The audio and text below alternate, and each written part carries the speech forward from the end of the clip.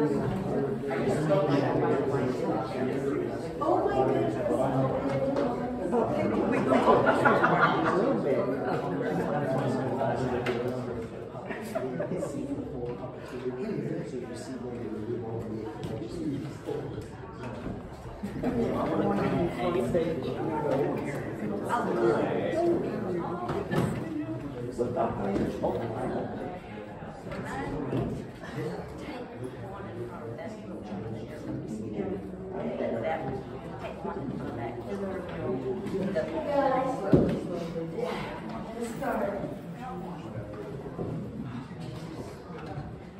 Is Harriet coming? She's not with you, is she? It's okay. Well, Eric's going to do the introduction, but first I want to thank all of you. I want to thank our sponsors, FTC and Chip Chase. And I'll tell you, if you are in an area that is served by FTC, there's no reason for you to have Spectrum.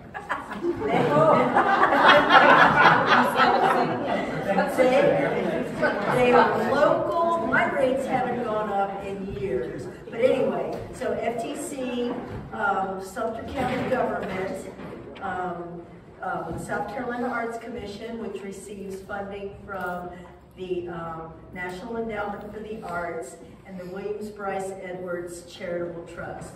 But most of all, I want to thank you for coming tonight to celebrate one of our own, Sylvia Pickell. Yay!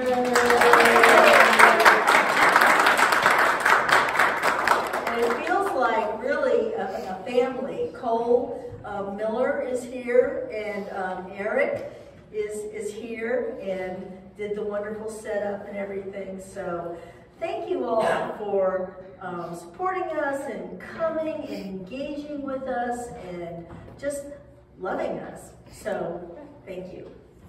And now, Eric. Thank you, Karen.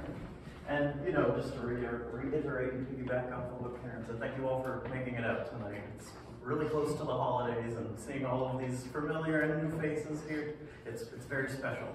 And warms my heart. So, Sylvia Pickell is a longtime resident of Sumter and is deeply involved in her community of theater and art. Pickell is a seamstress, embroiderer, quilter, and fiber artist in the traditional manner. She learned to stitch at age 10 when she joined the 4-H club. She taught herself to quilt,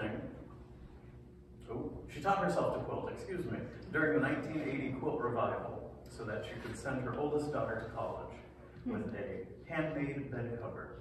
Traditional quilts can be considered art after the 1989 Whitney Museum of Art exhibit and vintage Amish quilts.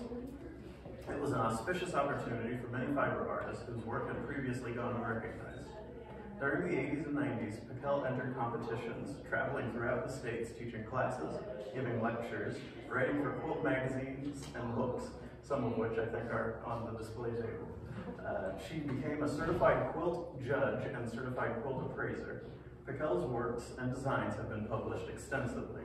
Several quilts are in prominent collections. Her Baltimore Album style quilt toured for 2 years with the Museum of American Folk Art, and it's my Baltimore Album style quilt, and my first album quilt. That one over there. Escape from Circle City is in the collection of the National Quilt Museum in Paducah, Kentucky. From 1994 until 2013, Pickell was employed as a bookkeeper for a local manufacturing company. She was also the full-time costume and props designer for I feel like I should have made this more of a game. She had little time to create artistic quilts and worried whether she would ever get back to her art. She really missed the works that she had sold or given away. When Pickell retired and was able to start stitching again, she refused to sell her quilts, disappointing many in our community. After 10 years of making and hoarding art, she had accumulated quite a stack, so she recently decided it was time to offer her quilts for sale. Sylvia takes care of 7 cats, so yes, I do need them all. About quilts and cats. Gardner Cole-Miller is a curator, educator, artist working in fiber, ceramics, and mixed media installations. Currently teaching at Broward College in Fort Lauderdale, Florida, Cole received his MFA from Florida International University in 2014. Cole has exhibited with the National Museum of Art, David Castillo Gallery, Art Fields, and many more. His work resides in the permanent collection of the Frost Art Museum and among numerous private collections. He was also the curator and assistant director of this little place called Sumter County Gallery between 2016 and 2022. So without any further ado, and again, a lot of thanks to everybody here, please give a warm Sumter welcome to Sylvia Pickell, the Gardner.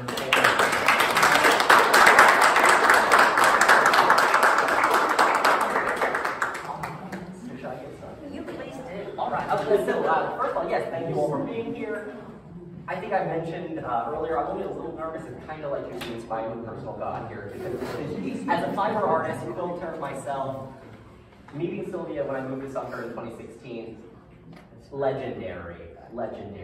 I was told I had to, and once I did, unforgettable. Eric Waltman told you that too, didn't he? Because he told me I had to meet you. This one owns one of my quilts. Oh, well, I'm happy to meet you. And the things I love about that particular one, I've actually got like Good. But I think I really wanted to jump in, just kind of touching on, probably because I'm 2 days on to my holiday break right now for teaching, and so the school stuff is still thoroughly in my mind. But I love that you take the time to mention the Whitney exhibition in abstract design and American quilting. It's a game changer. It changed the entire notion of how the wider world perceives this art form. And it was in 1972. That was kind of a misprint, I guess, but they mounted that exhibit in 1972. And where was I in 72? I didn't learn about it until much later. But yeah, it's what made quilts art. I mean, you could now sell your stuff. If you were a fiber artist, you could sell your stuff. I mean, there was always an underground group that were art quilters, fiber or textile artists, and you probably heard or read about some of those. And then they were able to bring their stuff to shows and be recognized by galleries so that they could put their stuff up for sale. Then, I'm not sure if you're familiar, there is a I'm going to lose my words, it's at the Cow Barn up in Ohio, and it's a every 2-year exhibit of the most, and they're invited and curated into, I mean, fiber art now is a big industry. There's magazines, and I mean, you can't, they're expensive. Oh yeah, I mean, so just kind of connecting with your writing about your own career, your practice, your quilting. It was kind of non-existent prior to that moment in the late 80s or middle 80s. No Joannes and things like that. No, stitchers. I mean, I made all of my clothes. I made all of my children's clothes up until my daughter got into high school, and you know that was. Anyway, she wouldn't wear clothes. I made my own clothes. I would wear my own clothes, and she wouldn't wear them. But as a stitcher. Yeah, you were a stitcher. I was a stitcher. That's relating to the artist thing. Sure, yeah, because when I grew up in a small town in North Louisiana, there was no art. I don't think I ever went to an art museum until I was married and we were in Germany, and I went to see the Guggenheim Bible somewhere in Germany. Also went to I think it's the Rijksmuseum that has the Night Watch. Yeah. The Louvre, I got to see Mona Lisa. That was in the 70s, 1969, 1970. I was born in 1941. That was the first time I had ever been to an art museum. So we didn't have art. I didn't study art. I didn't know art. I made clothes. that's not art, that's things you wear. So that's, I still have a trouble, I have trouble with it. I create what I see, something that inspires me. People call that art now because there was a bunch of Amish quilts put on the wall in 1972 by the Whitney Museum. So now we're artists. And it sounds like it's almost like the art world needed to be ready for that in a way. It's not like quilting was ever kind of, you know. Exactly. It comes out of things like the art world still has problems with this. Oh yes. I mean, yes. Fiber is not. It's just like photography is not an art. Ceramics is not an art. Fiber textiles are not an art. To some people who grew up with drawing and painting is art, and that was instilled into the minds of so many people. I mean, you can tell even working in education, the discrepancy between what is art, what is craft. Because when we started the conversation to prepare for this, I was referring to you exclusively as an artist, just kind of falling back into my old patterns of working with artists. And you kind of put the brakes on that. And I'm a crafter, and I'm a stitcher, I'm a crafter. That's how I feel about myself, which is, you know, that's. If somebody else wants to consider it art and wants to buy it and pay the prices, then fine. Don't pick up on the terms there.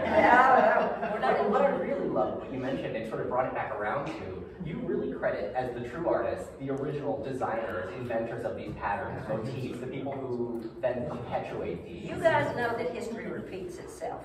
You know that. I mean, we come around and around and around. There is nothing on these walls that wasn't first put out in, oh my God, how, you know, in BC or something. Oh, yeah. Mosaics in ancient Rome, Jerusalem, everywhere. Yeah, quilt patterns. Those are quilt patterns that I use that are published in books now. Man, those things were on the floors of Pompeii. Wood, and I think Eric knows more about furniture maybe than I do. But you know, a canvas sleeve, that's a traditional wood design that's carved into furniture. Well, it's also what the Greeks used to decorate things. Corinthian capitals, yes. Yeah. Absolutely, same motif. And so, I guess my real question for you, or I wonder what you think about this, is how do you locate yourself within that trajectory, within that tradition? Do you feel a responsibility to all of those previous makers and crafters? And do you feel like you've got to almost kind of mind your P's and Q's, or do you feel that it allows you enough room to innovate, sort of vary that tradition? Everybody innovates. Okay. From the very beginning. I mean, let's go back to the mosaics on the floor in Pompeii. We're innovating to, you look at my scrap quilts and you look at those mosaics and you're going to see that same thing from say BC into the 1890s into the 1930s. You're going to see the same thing, but different. And then you get into what, 2020s, and you start seeing the same things, but now they're called modern because we have given them a lack of color, or we have expanded the space, or we have done something so that now we can call it modern. But man, it is so tied back to that. Well, I think a perfect example of what you're talking about is evident here on the table. Yeah. It's almost what the previous generation, or the subsequent generations imagine about the previous, in a way. It is. Referring to some of the fabrics you brought in, which, by the way, we have an amazing table spread here tonight, which we'll get to talking about all the pieces on there. I don't want to distract us too early. So in terms of innovation, is that something that is collaborative with some of these earlier makers in terms of building upon that tradition? Yeah, go back into 1800s, they had fabrics that they made beautiful things out of that were special. But they had scraps that, if you are familiar with the G-Ben. Oh, G-Ben, yes. G-Ben quilters, which is a group of African American quilters. They use the leftover scraps of what, and they bring that culture with them from where they came from, out of Africa. Oh, yes.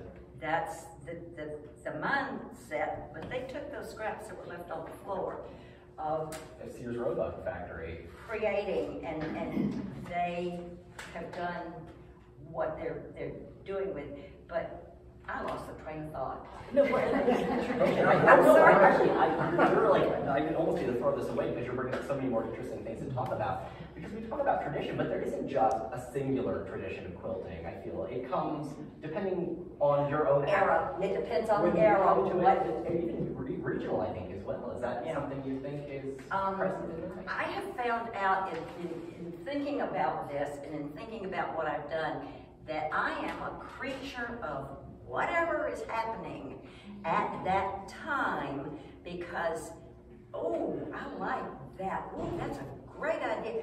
Oh, look at all that fabric. Well, you know, I was traveling all around and going to all these shows and you see a lot of things. And then I was talking a little bit earlier, that quilt has nylon thread on it.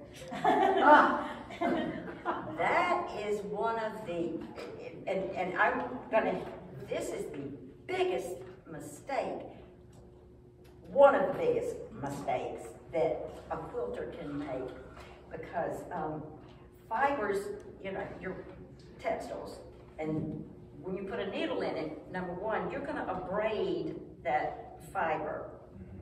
So you're creating a hole. Then you come along and you use fishing line.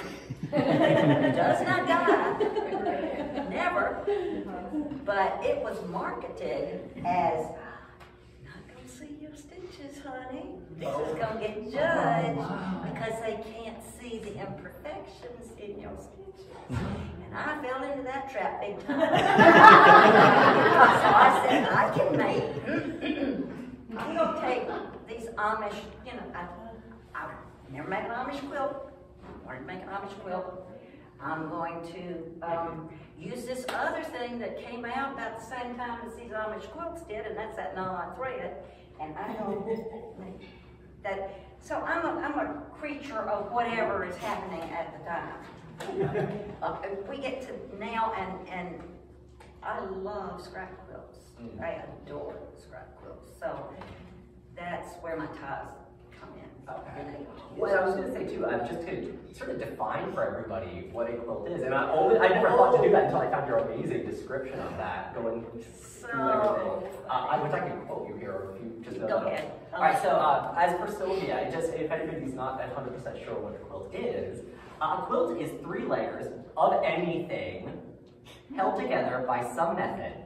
I once saw a piece of clear vinyl stuffed with dryer lint and stapled to a cloth backing, displayed as an art quilt. So it's anything. Layering. That's essentially really It's layering. metaphor behind quilting. Yeah. If you think back into the Middle Ages, the armor that was used on the horses was quilts. It was quilted fabric. It was double, you know, padded stuff. But yeah.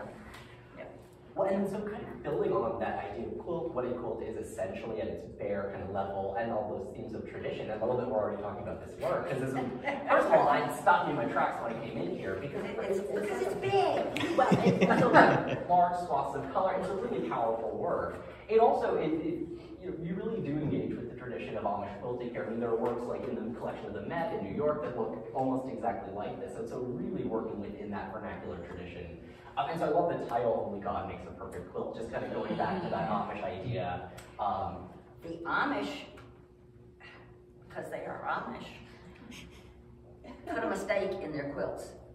Everything they make has got a mistake because only God can make a perfect quilt. And yeah, that's traditionally the Amish. If I'm going to make an Amish quilt, then I've got to make a quilt that's got a very distinctive mistake. And there's the distinctive mistake. And over there, you got something different. Thank you. Bothers you, doesn't it? It's,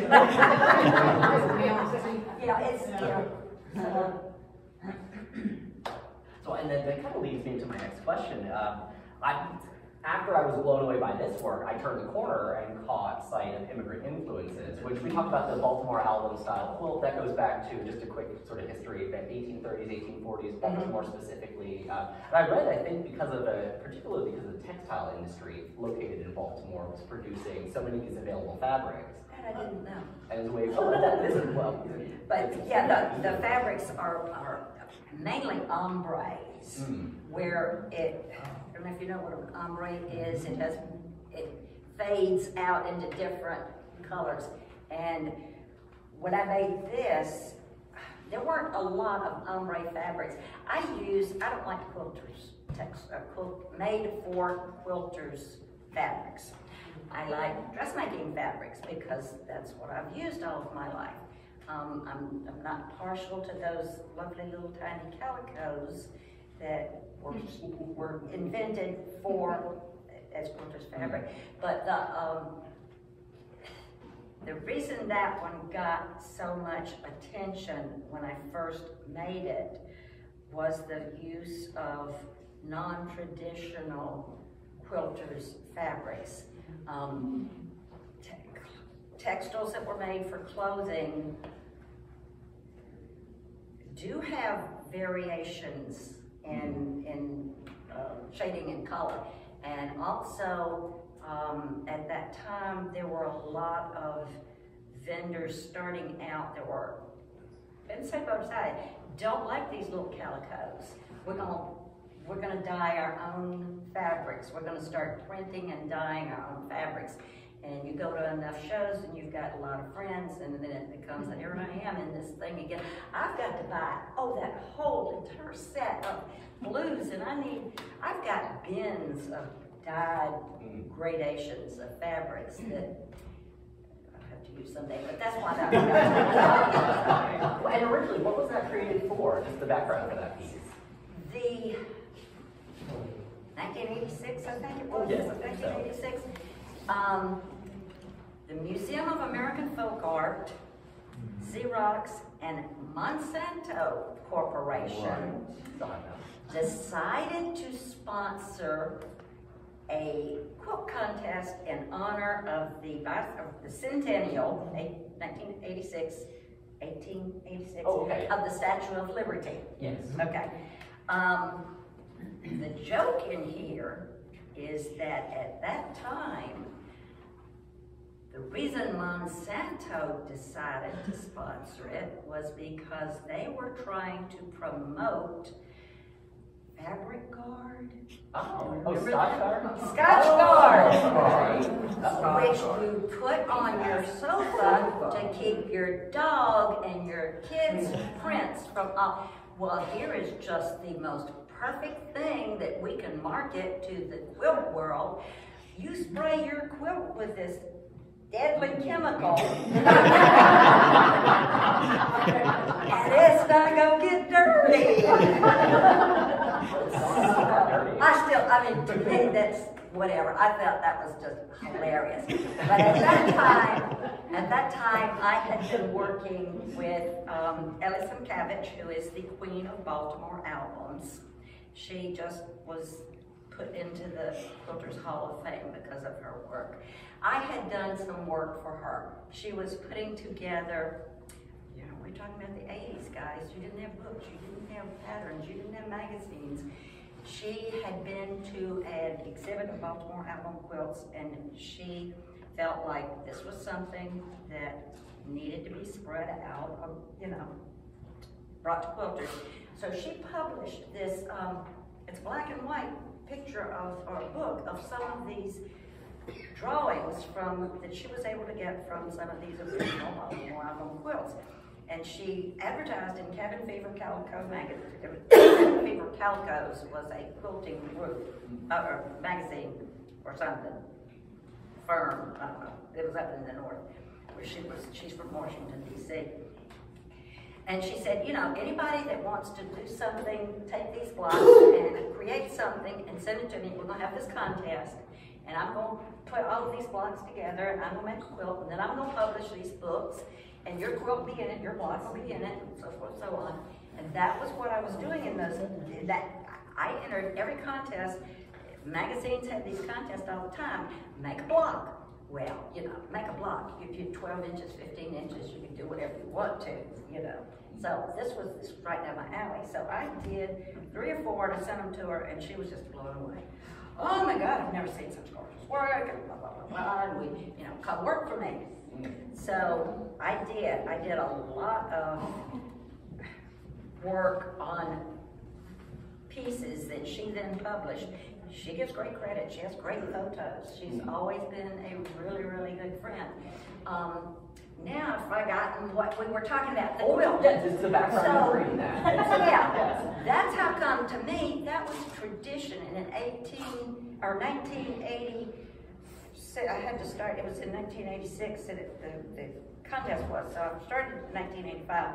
I thought, this is the most gorgeous thing in the world. There's not any of these around now. I will just create the most gorgeous one that they're you know, and it's going to win this contest. And so there were two quilts selected from each state by an in-state judge. In other words, South Carolina was mine, and was Lady in Greenville, and she did. I don't know what her name was, but I did like her quilt. She was from the mountains, so she did a Delectable Mountains pattern. I mean, it wasn't original, it was just, well, it was original to her. It was a traditional pattern. And so all 50 states, 100 quilts were selected to go to New York City to hang for the judging, and there were like 5 national judges, and you know, I waited, and I thought, well, I'm not getting a telephone call, and I called Ellie, and I said, Ellie, what have you heard? And she said, well, they've selected a winner, and you haven't heard anything? I said, no, haven't heard anything.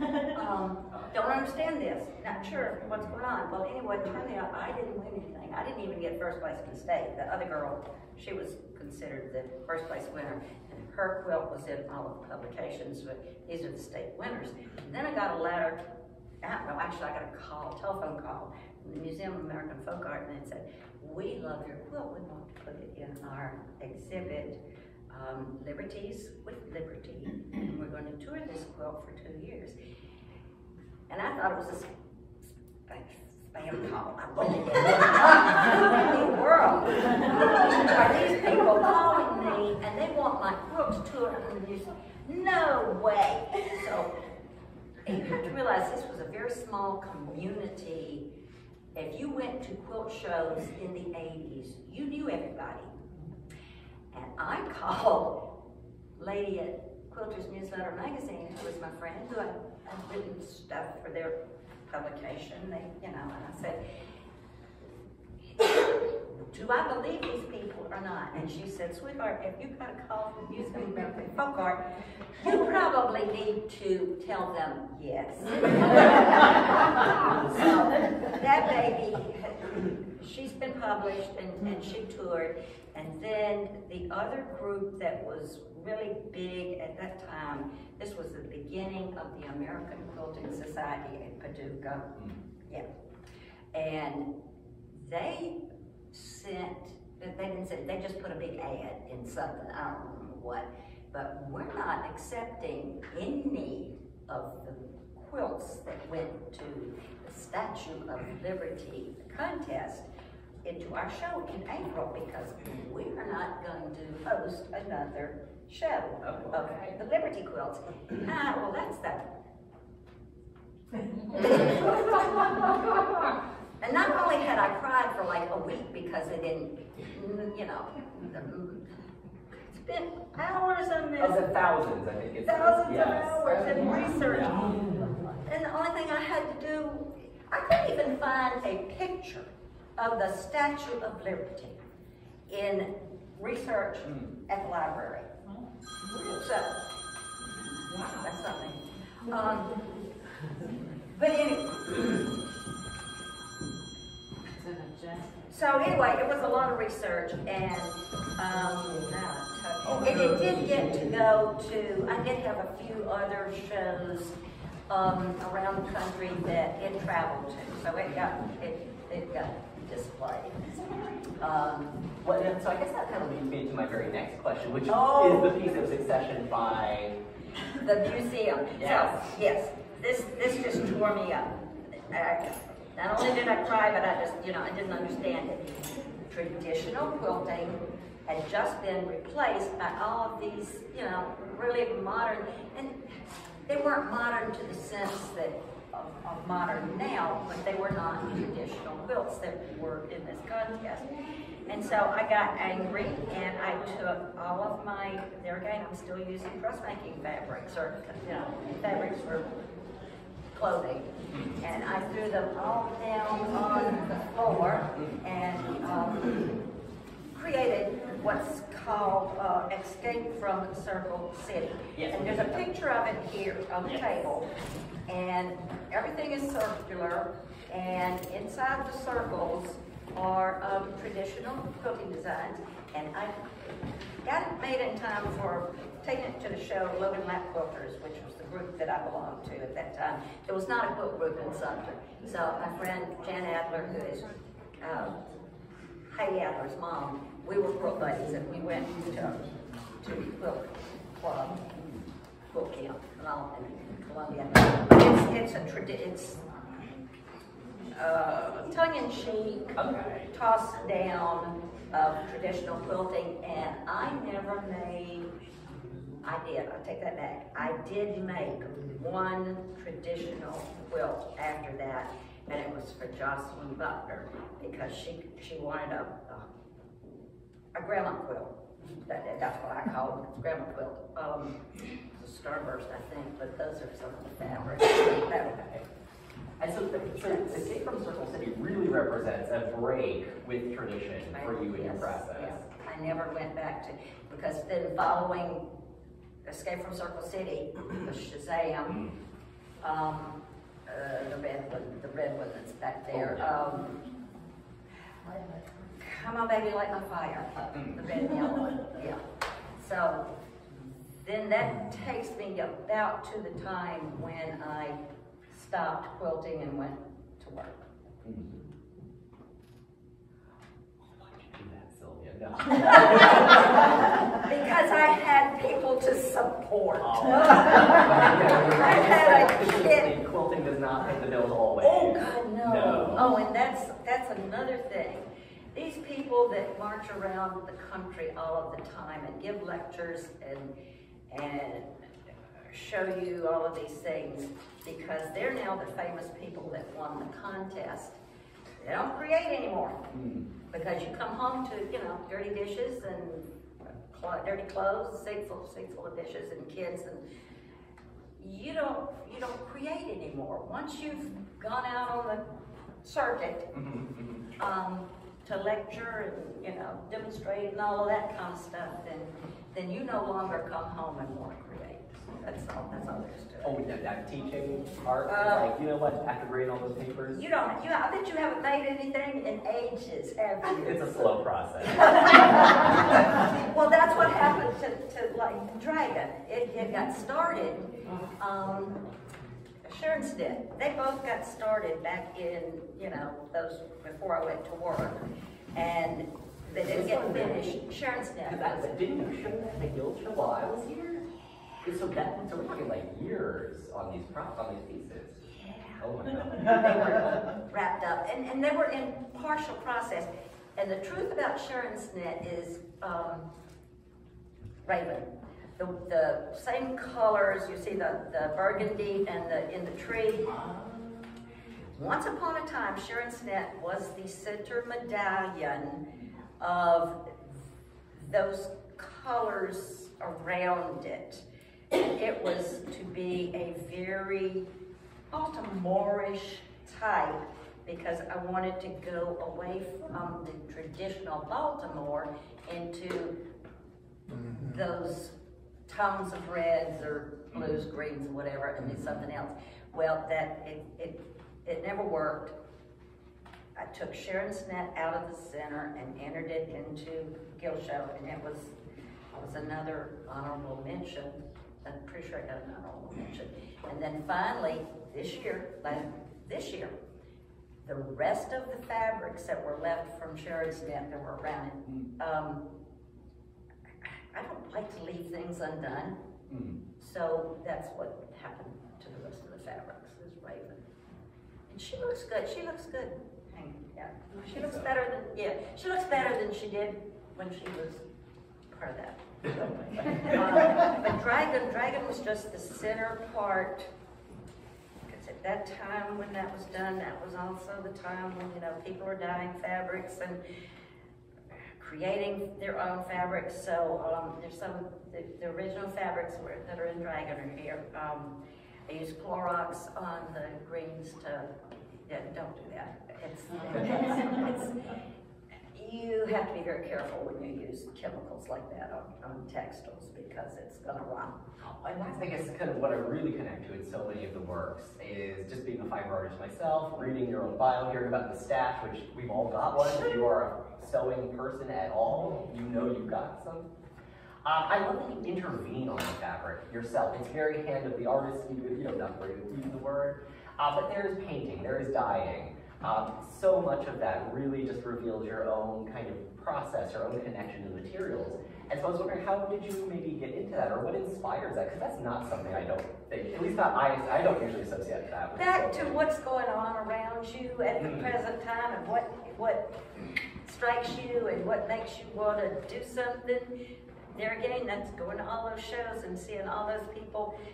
Oh my God, you know, dyeing all of these different things and creating batik-like fabrics, you know, marbling. Marbling was, marbling, the summer art camp piece that you did. Oh man, was that a big thing.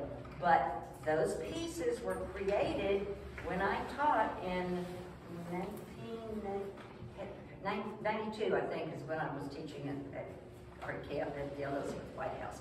Yeah, those pieces have sat in a box waiting for something to, what am I going to do with it? And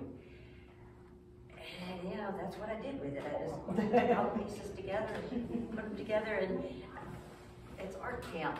Well, in addition to the fabrics that you work with, you also have been working lately, I think, with like fabric objects, so the ties, for example. And we see that over here, and I love that you brought one to show us how you take these apart. You people don't know what ties can do for you. I'm gonna tell you, this is what you see. You know, you see a nicely dressed gentleman, he's got his tie on. Ties are splashy because they are designed to be worn against a white or light blue or something like that. That's what menswear is. So they're always going to be splashy and shiny. Not all of them are silk, some of them are polyester. But back in the 80s, there was a lady that gave a lecture at one of these quilt shows, and her guild had made her a skirt out of men's ties. And they were all lined up like this. And I, oh, that's such a cute idea. I think I want to do that. So I came home, and the SPCA, back in the 80s, had a little, one of their side rooms was a little gift shop, thrift shop, not gift shop, thrift shop. And I was in there with one of the animals, and they had ties, and I thought, oh, I'm gonna get me some of those ties, because one of these days I'm gonna do something like that. I'm gonna make me a skirt or something like that. And then somebody else gave me a bag of used ties, and those things sat in, getting moved around in some box somewhere since the 80s. And then I thought, what year was it? 2008. I will show you what these ties can do for you. You take them apart, and you've got this huge, big piece of fabric. You've got this, which is upcoming next year. We're going to start using these guys. And I'm going to dye some of them, and I'm going to do various and sundry things with them. Then you've got these lovely little pieces here that also, so for $1 at the thrift store, I have just created or purchased, you know, a whole lot of stuff to do something with.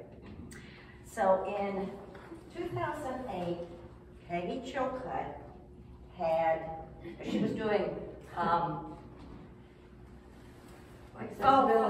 Accessibility. Fall for the Arts. Oh. And that was Fall with the Arts, Fall for the Arts, accessibility. She got a group of local artists together, and she wanted to create a fashion show type thing. And we were all excited, and I went out to the local consignment store, and I found 11 men's tuxedo jackets. So I decided I was going to create all these variety of jackets. I had a biker with a black leather skirt, so that I had a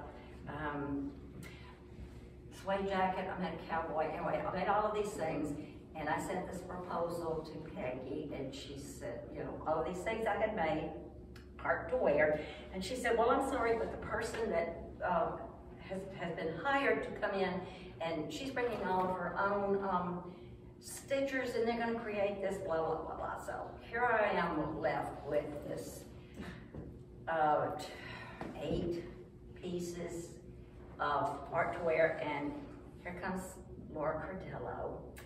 She's working at USC, and she says, we'd like to show your art to wear. And I said, oh, I'm delighted because I've got all these tuxedo jackets. And then I decided, you know what else I'm gonna make?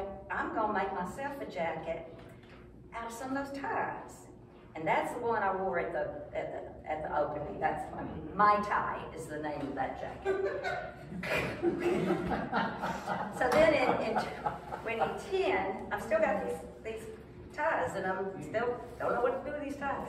I made a piece for the Guild show, and it's kind of it didn't appeal to me, and it wasn't what I wanted to do. What I really always wanted to do was create a Victorian crazy quilt. Oh. Because they use silks, velvets, and beautiful embroidery. And I thought, well, why can't I do that with ties? Well, ties, you don't find solid ties. What you find, which is what Victorian pieces, the embroidery is the design, not the design of the textile. So they're really hard to make a crazy quilt from because you've got so much going on in the textile itself that it's just adding something to it doesn't work. So I still haven't done a real crazy quilt, but I tried in 2010 when I made about 6 quilts from the ties, and that sort of, and using them like scrap quilt. If you do any research into scrap quilts, they're just cut pieces of fabric that are stitched together. Oh, your foundation piece sometimes. Yeah. Quilt. Oh, yes. But that's pretty much, the ties still, I have a lot to do. I love that there's still more coming up from the ties, like stay tuned. Yeah, stay tuned, yeah. Yeah. Well, and I think on that note, first of all, I just got to say thank you so much for your generosity in spending time with us tonight, for sharing not just the history, but so many of your secrets as well as a creator. And if you all have not spent time, and you haven't yet because we haven't let you so far, but there will be time. Everything you brought tonight, Sylvia, I mean, just really helps us to understand your process, really appreciate just your contribution to this medium. All of the publications are here, all of the steps along the way, the samples, the examples. I mean, it's a really holistic experience. People who are here tonight are so lucky. I think they're once, I wouldn't say once in a lifetime because you deserve so many more opportunities to share this with the world. You have had so many, and I love that. But y'all, this is special. I'm so glad you're here for it. Thank you for being here. And so with that, thank you. And if anybody has any questions, we would love to hear them. Yeah, John, please. Yes, John. Well, Sylvia, yes. Now, you call yourself a stitcher, so I'm just wondering, because we talked about your upbringing in North Louisiana. But when you were growing up, were you used to seeing women hand sew, or were you used to watching women, or I'm assuming, in a household that, did they have a sewing machine? Did you care about it, or? My grandma sewed everything she wore on her treadle machine. When I was in home economics in high school in the 50s, there was one treadle machine and the rest were with electric. That's a treadle, yeah. The singer that everybody has. The singer, yeah. The one that's everybody's end table now. Yes, exactly. But was that passed on to you? You know, John, it probably was. My mother had one of the little small singers because she made my baby clothes.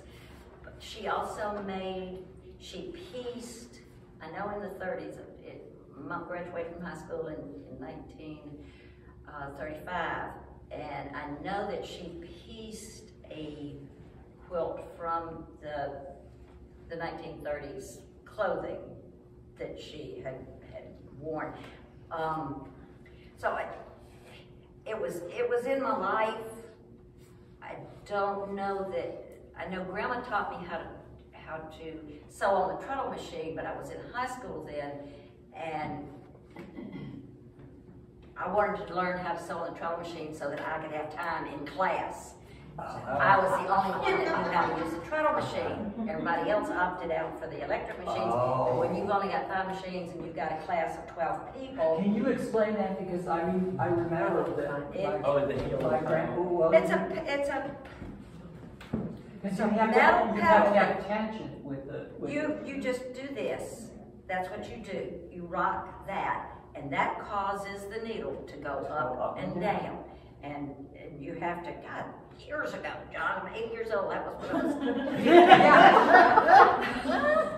But yeah, when I was 10 and I joined the 4-H club, here again, you guys, a very small farming town in the 60s. Very close-knit type town. You didn't walk out your house without the neighbor wanting to know where you were going. Yeah. 4-H club was a way for us to get away. Those of us that wanted to get away. I mean, a lot of people lived on the farms, and they, went with their families and stayed into the farming. I was a townie. There were like very few townies. All of my friends lived, out in the country. I wanted to get away. This was my opportunity. And I entered, all of the 4-H competitions. I learned how to sew. I learned to taught myself. I'm a very, is it alpha, A type? Type A personality. Type A personality. No. No, kid. No, you go back to the 4-H club. They gave ribbons and they gave money. I was 12 years old and I made $3 because I entered this apron in this contest, and I got a blue ribbon and I got $3. I'm 12 years old, and I didn't have an allowance because family couldn't afford to give me an allowance. But if I can make money entering competitions, nothing ain't gonna stop me now. But yeah, it's part of my background, family. Thank you, Jessica. John has one of my quilts too. Yes, I do. Exciting. The companion to the one. Yeah. And I think, thinking back on Cookie's exhibition, the Epic Stitchers, I think Stitchers is a badge that maybe... It is a badge. That quilters or so, wear proudly. Yes. Because that's the basis of everything. And you'd ask these people how many of them know how to stitch, and very few do. So yes, it is a badge. I hadn't thought about it that way, Karen. I'd have to say too, teaching 3D design to college students, people making things with their hands, that it's like a foreign concept to these people. They don't know which end. Anybody else have any questions? Is the dragon ever going to be for sale? No. I would say Eric. I had a question. Everybody has why. What's your most unorthodox piece and why? Everybody. No, unorthodox. Yeah. I don't think it's here.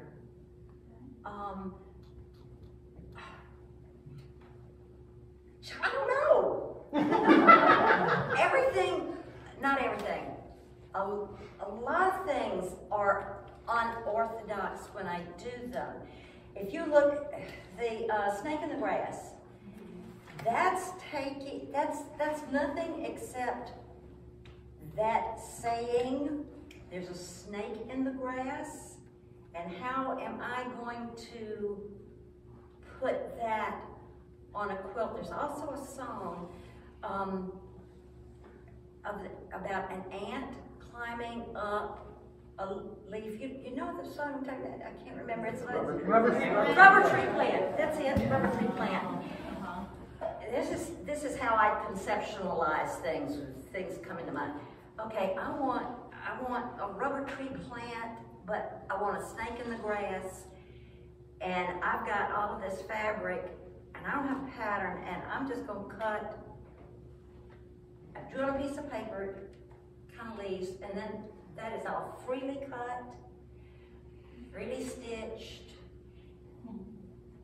That takes me clearly away from patterning into, and that was probably the first one like that I did, where I gave myself the freedom to cut into something without a pattern. And then Tracy's Bohemian one back there, which that's bayou. That's my concept of what a Louisiana bayou looks like, where I've taken these watery looking fabrics. I guess that's the things to me that are unorthodox, because you come out of that traditional patterning and you have to go somewhere where you're not comfortable. And Micah in the orange hat was in here the other day and said how much he loved That one grabbed me. It's great. I grew up in South Mississippi. Oh, honey! And, Oh, yeah! Yeah, it's fantastic. Oh, cool. Well, and the skill obviously is so apparent in what you're doing, but the color theory in that one, I think, is Here so we go back. See, so now on point. this color thing. Yeah. Yeah, John and I had this conversation about this color thing. When I took the courses to do the judging, certified quilt judge, you take these different kind of things that you have to recognize when you're judging a quilt, and they're just kind of natural in the way I see things. I like bright colors. And I like things that kind of shout out at you, just like Rhonda said, I must have been on something high when I ate that butterfly. Yes. How many Cheech and Chong movies she watched? That's the textiles that were available. Yeah, well, but this is a traditional patterning that the pattern is kaleidoscope, and if you see a kaleidoscope pattern, it's very rigidly.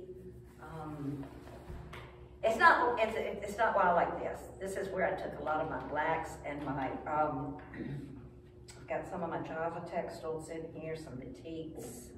Wax resist. Yeah, wax resist. We went on a cruise. I want a cruise. On a cruise to the Caribbean islands in Puerto Rico, in a town square.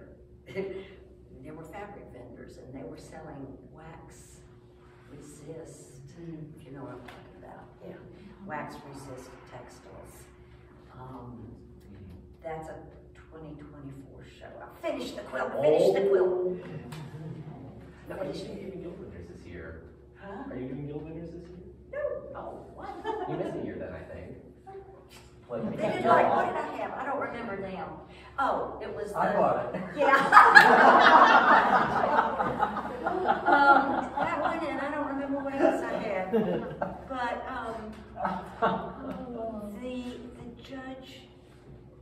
judging is so, you never know. oh yeah, I know. You never know. It sometimes depends what they have for It breakfast. is, it's so something. And it just, yeah, you never know. I mean, my best stuff, you know, is like,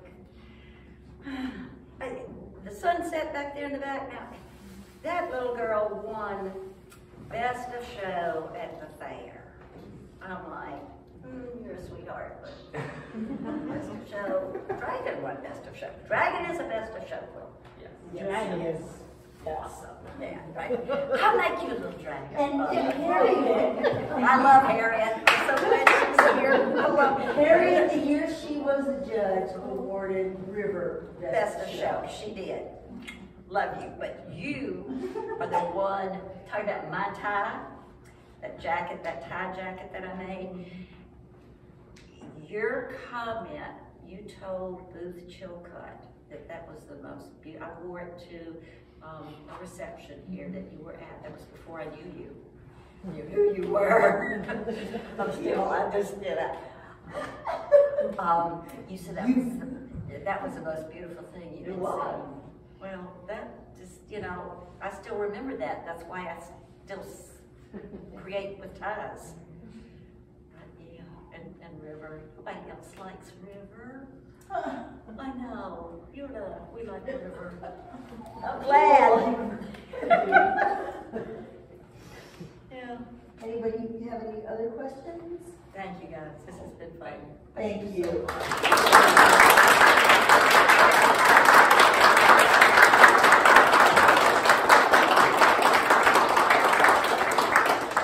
Yeah, if you want, Oh, yes, please. And the work just looks beautiful. This gallery. The work looks beautiful. oh, that's a chance. I guess he's probably gone next door. Oh, yes. I got it.